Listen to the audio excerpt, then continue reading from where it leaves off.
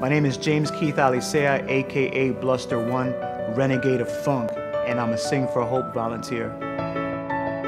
The piano that I'm working on right now, I have monsters on it and different type of tattoo vibes in it, dreams and nightmares and bird feathers. It's just kind of a bunch of different things layered on top of layers on top of layers. And however it makes you feel, I hope that we can talk about it. I'm filling in this weird rainbow hair piece. It's like a toupee gone wild. It's kind of in the same realm as the tattoo has like these bars. I bring that same feel here. It's kind of bugged out. It's like this bugged out dream.